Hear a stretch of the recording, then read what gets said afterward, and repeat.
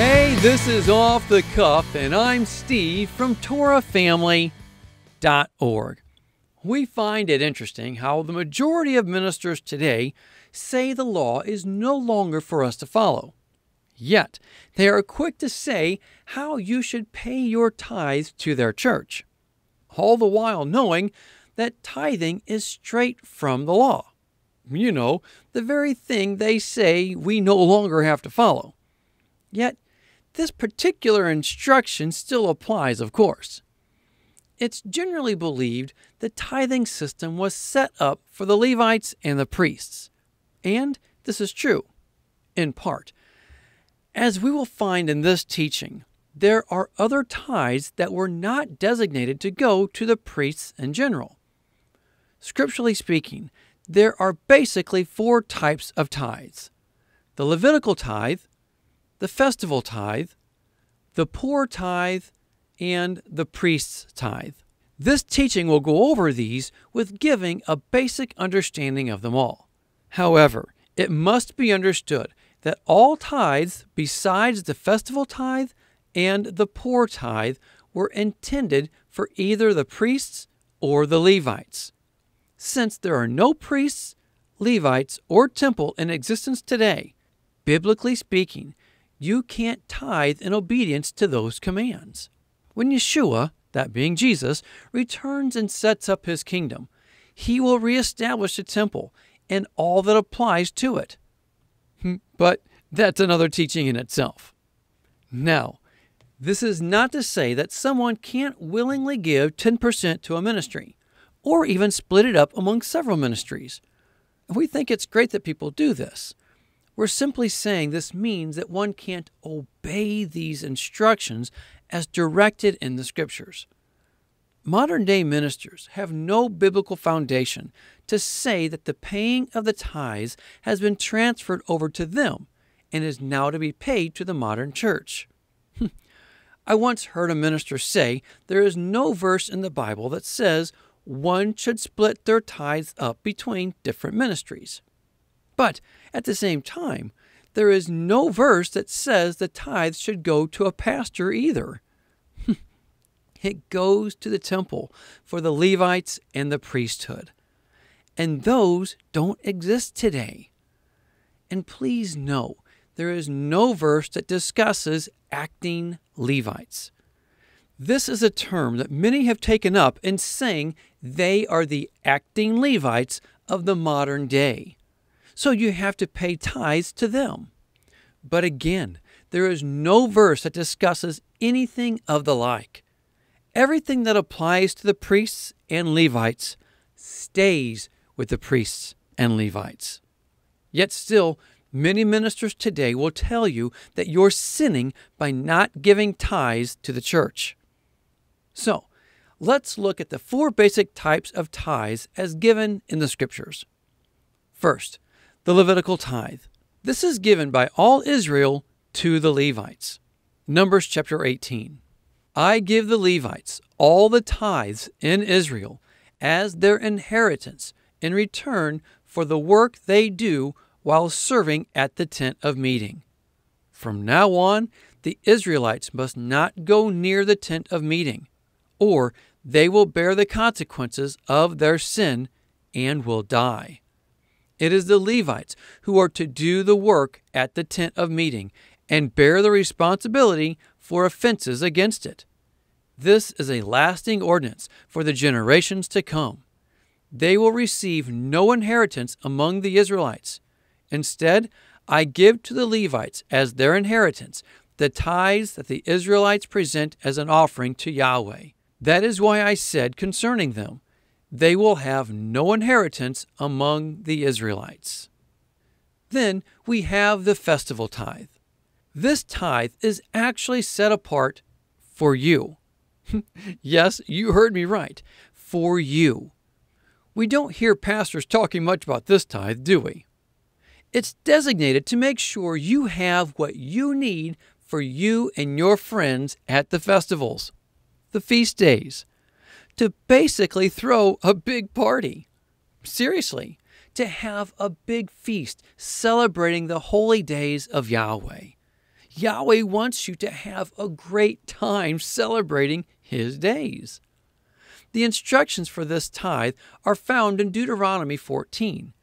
It shows how one is to take their tithe to where the temple will be, which became Jerusalem, and to celebrate the festivals there with their tithes.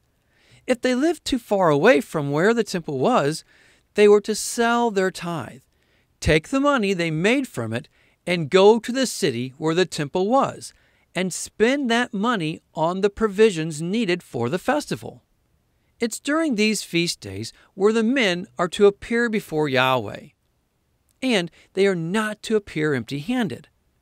This is detailed here in Deuteronomy chapter 16.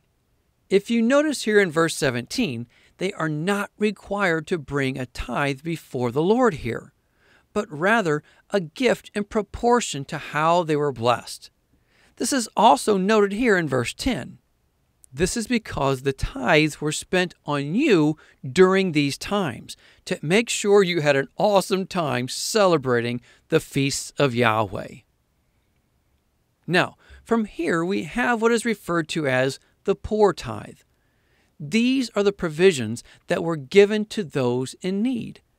Deuteronomy 14. At the end of every 3 years, bring all the tithes of that year's produce and store it in your towns, so that the Levites, who have no allotment or inheritance of their own, and the alien, the fatherless, and the widows who live in your towns may come and eat and be satisfied, and so that Yahweh your God may bless you in all the work of your hands. It is again referred to in chapter 26. This would be one that can be followed still today. From there, we have the priest's tithe. These tithes were to be paid by the Levites and went to the priests. Consider Numbers chapter 18. Yahweh said to Moses, "Speak to the Levites and say to them, when you receive from the Israelites the tithe I give you as your inheritance, you must present a tenth of that tithe as Yahweh's offering. Your offering will be reckoned to you as grain from the threshing floor, or juice from the winepress. In this way, you also present an offering to Yahweh from all the tithes you receive from the Israelites. From these tithes, you must give Yahweh's portion to Aaron the priest. You must present as Yahweh's portion the best and holiest part of everything given to you. Say to the Levites, when you present the best part, it will be reckoned to you as the product of the threshing floor or the winepress. You and your households may eat the rest of it anywhere, for it is your wages for your work at the tent of meeting. By presenting the best part of it, you will not be guilty in this matter. Then you will not defile the holy offerings of the Israelites, and you will not die. The Levites and priests were set apart for their position when Moses first received the instructions from Yahweh. Because of this position, they were not given land as the other tribes were. This is described here in Deuteronomy 18. They were allowed cities, but not territories. They had 48 cities within the territories of the other tribes, as shown here in Numbers 35. The Levites were given the tithes in return for their work in the temple. The tithes they received were livestock, grains, and fruit, and the tithe was to be the best of what you had. Along this line, one could substitute their tithe with money instead, but they were actually charged 20% for it, 1/5. This is shown here in Leviticus 27. And all the tithe of the land, whether of the seed of the land or of the fruit of the tree, is Yahweh's. It is holy to Yahweh. If a man wants at all to redeem any of his tithes, he shall add 1/5 to it. Now, there are two ways of interpreting this verse. One, if you choose to redeem your tithe, you are to add 1/5 of the total value to the tithe. Thus, it would go from 10% to 30%, because of adding the 1/5, which is adding 20%. Or 2. If you choose to redeem your tithe, you are to add 1/5 of the value of the tithe. 1/5 of 10% is 2%, thus resulting in 12% being what is to be paid as a result of paying in the form of money.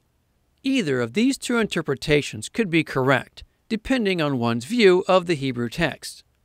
We lean to the 12% interpretation at this time. However, the point here is there was a penalty for paying in the form of money instead of what came from the crops, flocks, or herds. Now, a general understanding is that all male Levites were or became priests. But this is not the case. Only the descendants of Aaron were the priests. The descendants of Aaron were indeed Levites, but only they were to be the priests. However, the rest of the male Levites were to be servants for the priests. And again, the priests were the descendants of Aaron. This is found in multiple verses, like Exodus 28, verse 41, Exodus 28, verse 43, Exodus 29:9, Exodus 29:44, Leviticus 6:9, Leviticus 7:35, Leviticus 21:1, and Numbers 18:1. So it's clear that only the descendants of Aaron are to be priests in the earthly temple. Even Yeshua, our high priest in heaven, is forbidden to be a priest in the earthly temple. Consider Hebrews chapter 8. If he were on earth, he would not be a priest, for there are already men who offer the gifts prescribed by the law. Again, the earthly priesthood is set apart only for the descendants of Aaron. No one else. The rest of the Levites were given to the descendants of Aaron as helpers. They were to be in charge of taking care of the tent of meeting, but only the descendants of Aaron were to be the priests, as seen here in Numbers chapter 18, verses 2 through 7. Though the Levites who were not from Aaron were not priests, they still received tithes as their wages. Numbers 18. I give to the Levites all the tithes in Israel as their inheritance, in return for their work they do while serving at the tent of meeting. In all of this, it's clear that the tithes went to the priests and the Levites for their duties in the temple. Nowhere in the scriptures do we see the tithes transferred from them to pastors or teachers today. This is not to say we can't help or support ministries today, but nowhere in the scriptures are we told to pay tithes to anyone other than what has been directed in the Torah. There's just no way around it. We find Paul discussing that we should be cheerful givers and that we reap according to how we sow. Giving is something we're encouraged to grow in as well. This is something seen in David, found in 2 Samuel. But the king replied to Araunah, "No, I insist on paying you for it. I will not sacrifice to Yahweh my God burnt offerings that cost me nothing." So David bought the threshing floor and the oxen and paid 50 shekels of silver for them. David could have received it all for nothing, but David wouldn't do it. This is a verse many overlook when it comes to giving, but it sets a great example from the man who became noted by Yahweh as the man after his own heart. So even though biblical tithing is not something we can obey today, we can still give to those ministries that spread the eternal gospel. However, it's not just in supporting ministries. Consider James chapter 1. Religion that God our Father accepts as pure and faultless is this: to look after the orphans and widows in their distress, and to keep oneself from being polluted by the world. And let's not forget Matthew 25. Starting in verse 31. When the Son of Man comes in his glory, and all the angels with him, he will sit on his throne in heavenly glory. All the nations will be gathered before him, and he will separate the people from one another as a shepherd separates the sheep from the goats. He will put the sheep on his right and the goats on his left. Then the king will say to those on his right, "Come, you who are blessed by my Father, take your inheritance, the kingdom prepared for you since the creation of the world. For I was hungry, and you gave me something to eat. I was thirsty, and you gave me something to drink. I was a stranger, and you invited me in. I needed clothes, and you clothed me. I was sick, and you looked after me. I was in prison, and you came to visit me." Then the righteous will answer him, "Lord, when did we see you hungry and feed you, or thirsty and give you something to drink? When did we see you a stranger and invite you in, or needing clothes and clothe you? When did we see you sick or in prison and go to visit you?" The king will reply, "I tell you the truth, whatever you did for one of the least of these brothers of mine, you did for me." And what of those on his left? They didn't do these things, and they didn't enter in either. Again, this is not to say that one can't give 10% to their fellowship or a ministry they listen to. We're simply saying, if one chooses to do so, it's simply considered a free will offering in the eyes of Yahweh, as it's not going to the Levites or the priests, which is prescribed in the Word. We know many refer to Malachi chapter 3 in saying we should still tithe today. So let's look at it.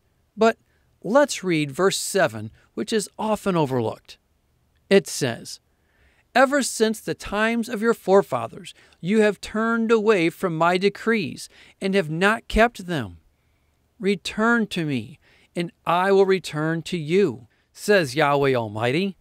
But you ask, how are we to return? Will a man rob God? Yet you rob me.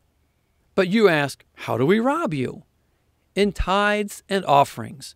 You are under a curse, the whole nation of you, because you are robbing me. Bring the whole tithe into the storehouse, that there may be food in my house. Test me in this, says Yahweh Almighty, and see if I will not throw open the floodgates of heaven and pour out so much blessing that you will not have room enough for it." When we look, this is all about returning to the decrees found in the law, the Torah. It says, "You have turned away from my decrees and have not kept them." Returning to his decrees. And as shown in these verses, tithing was one of those decrees.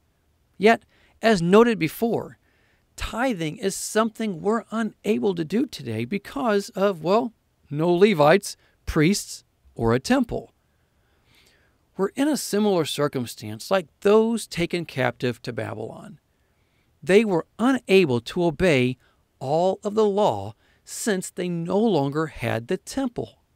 Yet, there are many elements of the law we can return to today. And so, like Daniel, living in Babylon, we pursue all that we can. Though tithing is not one of them, we do what we can. But what about Yeshua?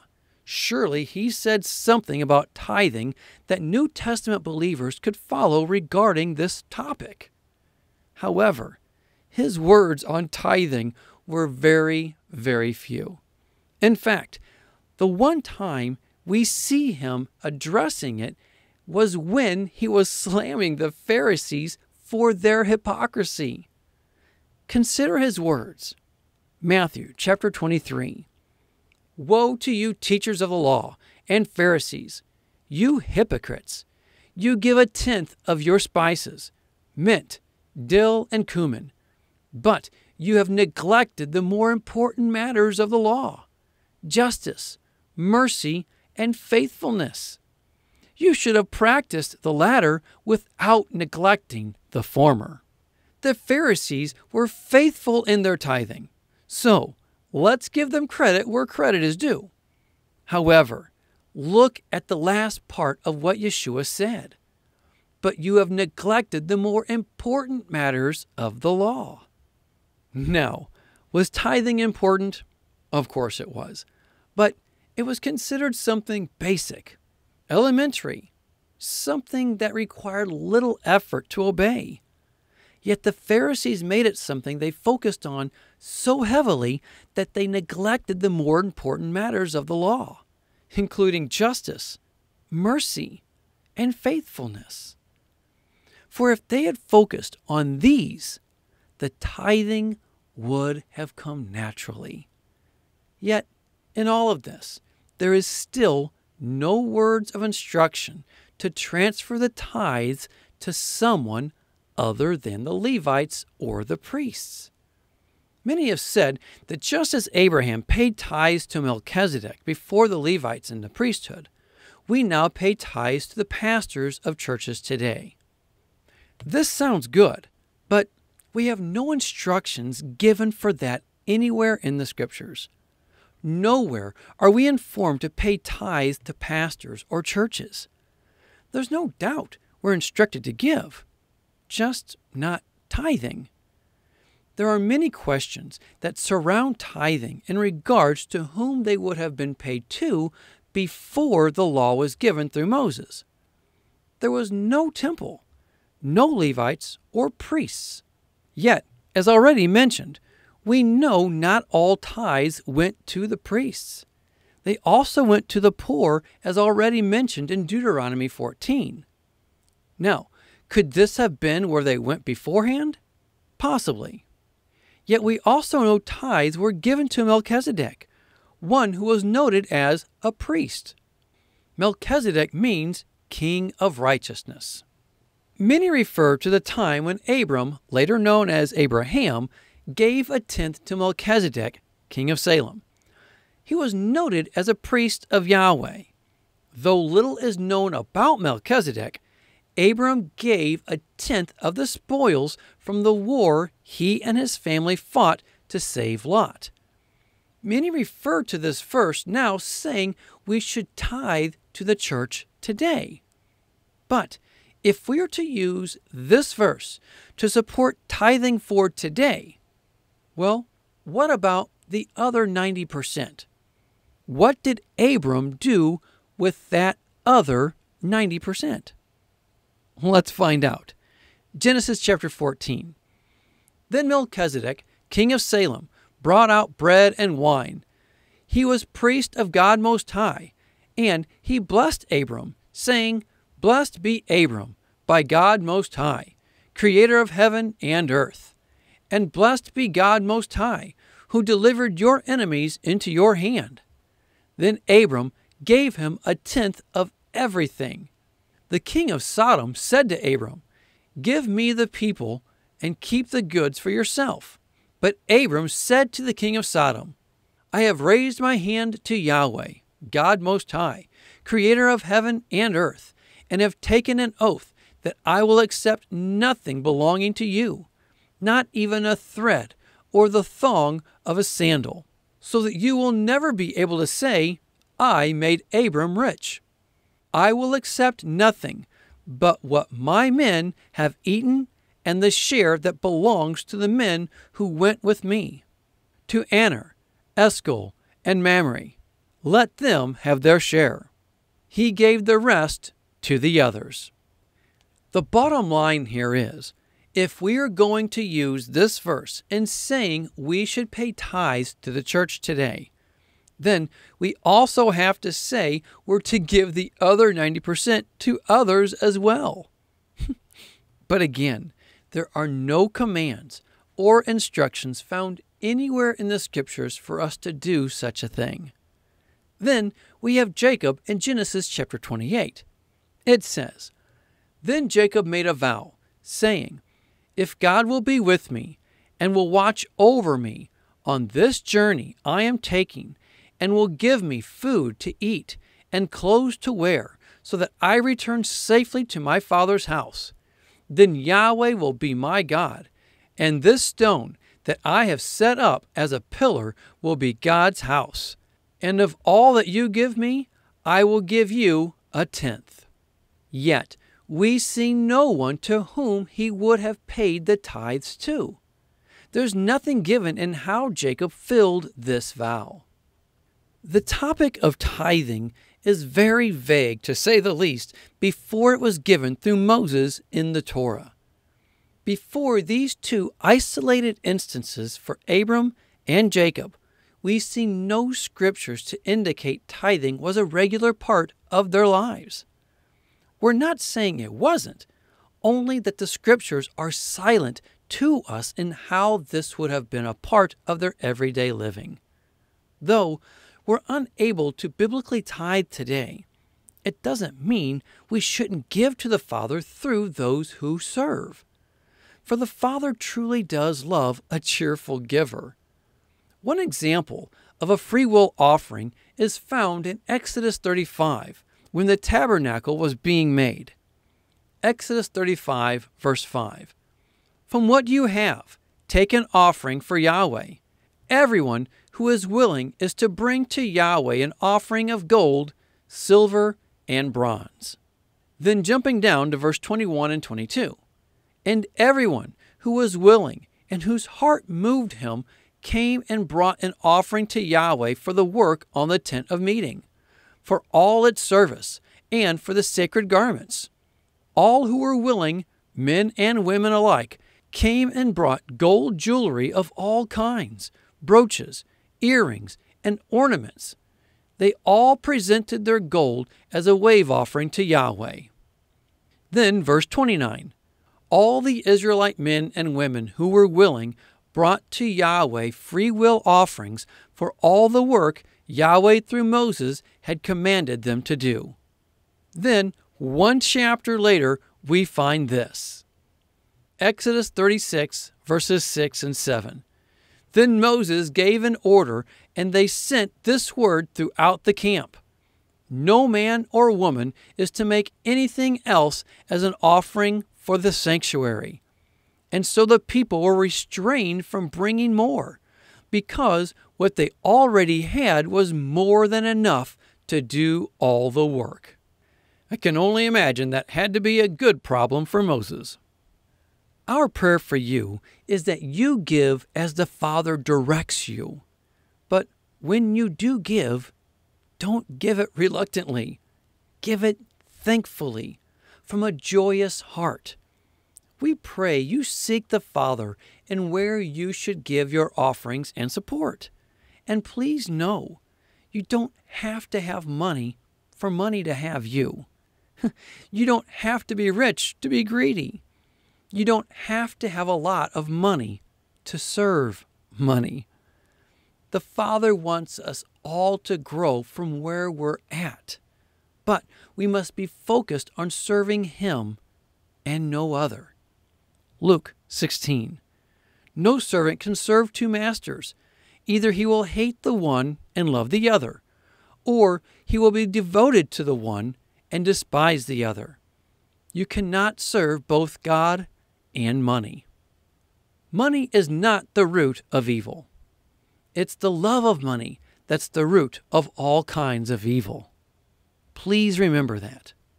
So where do you stand in regard to loving money? Seriously, think about it for a moment. It's okay to have money. Just don't let money have you. Many believe Ananias and Sapphira in the book of Acts were killed for not giving all their money from the sale of their property like many others were doing in the book of Acts. But that's not the case. The money was theirs to do whatever they wanted. The problem was they kept some of the money back while wanting everyone to think they were giving it all. Consider Acts chapter 4. There were no needy persons among them, for from time to time those who owned lands or houses sold them, brought the money from the sales, and put it at the apostles' feet, and it was distributed as everyone had need. Joseph, a Levite from Cyprus, whom the apostles called Barnabas, which means son of encouragement, sold a field he owned and brought the money and put it at the apostles' feet. Now, a man named Ananias, together with his wife Sapphira, also sold a piece of property. With his wife's full knowledge, he kept back part of the money for himself, but brought the rest and put it at the apostles' feet. Then Peter said, "Ananias, how is it that Satan has so filled your heart that you have lied to the Holy Spirit and have kept for yourself some of the money you received for the land? Didn't it belong to you before it was sold? And after it was sold, wasn't the money at your disposal? What made you think of doing such a thing? You have not lied to men, but to God." When Ananias heard this, he fell down and died, and a great fear seized all who heard what had happened. Again, the money was theirs. It was their choice to do whatever they wanted with it. But they wanted others to think they gave it all like the others who gave all. So, did the money have them? Well, possibly, along with the pride of wanting others to think they were doing something that they really weren't. They wanted to be seen in what they were doing. Consider now the words of Yeshua and what we should do about being seen in doing something for the Father. Matthew chapter 6. Be careful not to do your acts of righteousness before men, to be seen by them. If you do, you will have no reward from your Father in heaven. So when you give to the needy, do not announce it with trumpets, as the hypocrites do in the synagogues and on the streets to be honored by men. I tell you the truth, they have received their reward in full. But when you give to the needy, do not let your left hand know what your right hand is doing, so that your giving may be in secret. Then your Father, who sees what is done in secret, will reward you. Don't make it your goal to be seen in your service to Him. This was what Ananias and Sapphira were doing. They wanted to be seen, and so they lied about the money they were giving. Don't let money be the driving force in how you live your life. Remember the words of Yeshua. Matthew chapter 6. Do not store up for yourselves treasures on earth, where moth and rust destroy, and where thieves break in and steal. But store up for yourselves treasures in heaven, where moth and rust do not destroy, and where thieves do not break in and steal. For where your treasure is, there your heart will be also. Where is your heart today? Do you serve money? Many would brush this question aside as a joke, but we ask that you examine your heart to see what motivates you in regard to money, or even things which is purchased by money. Did you know the scriptures say we are a servant to whom we owe money? Proverbs 22:7. The rich rule over the poor, and the borrower is servant to the lender. So, is this wrong? Of course not. We just can't leave that debt as it is. Romans 13. Give everyone what you owe him. If you owe taxes, pay taxes. If revenue, then revenue. If respect, then respect. If honor, then honor. Let no debt remain outstanding except the continuing debt to love one another. For he who loves his fellow man has fulfilled the law. Again, we see no scripture that says being in debt is a sin. However, the deeper one is in debt, the less they are able to give to the furtherance of the kingdom. And we must never forget, as Acts 20 says, remembering the words the Lord Jesus himself said, "It is more blessed to give than to receive." Now, Though these exact words of Yeshua are not recorded in the New Testament, we do have a similar instance to refer to. Luke 14. Then Jesus said to his host, "When you give a luncheon or dinner, do not invite your friends, your brothers, or relatives, or your rich neighbors. If you do, they may invite you back, and so you will be repaid. But when you give a banquet, invite the poor, the crippled, the lame, the blind, and you will be blessed. Although they cannot repay you, you will be repaid at the resurrection of the righteous." When we tie ourselves down to debt, we limit how much we can give to others. So in return, we're only robbing ourselves of blessings that last for eternity. So in conclusion, we are unable to do all of the biblical tithe as instructed in the Scriptures. But this doesn't negate the fact that the Father does indeed love a cheerful giver, and we are indeed blessed if we give. Now, not everyone is able to give the same, and we should never compare ourselves to what others give. What's the Father putting on your heart? Whatever it is, be obedient with a joyful heart. I can tell you, as a ministry that relies on support from our listeners, we can say that there is no amount that is too small, and we are truly grateful for every dollar that comes in. So seek the Father for how much and where He would have you invest into His kingdom. Do so today. Seek Him today with an open heart, asking Him how much and where. If it's $5 a month, $1 a month, $10 a month, or more, whatever He puts on your heart. Some people say, well, see, that's not very much. Says the person who's not receiving it. All I can say is, again, as a ministry who relies on those of our listeners, we value everything you give us, and we are appreciative and grateful for it. So again, to all the men, I'm sure I can speak for all the ministries out there who are in our situation. Just pray. Ask Him, Father, where do you want me to give? What do you want me to give? If He doesn't tell you anything specific, then don't. Or just follow what you believe He's giving you at the time. But mostly I would say if you don't feel a direction, then don't. I got to be honest with you. I hate talking about money because I've seen it abused so much through all of my life growing up in the church. And I have put this teaching off for so long because I never want someone to think that, we're all about money or whatever the case is type thing. That is so not us. I mean, we need it, don't get me wrong.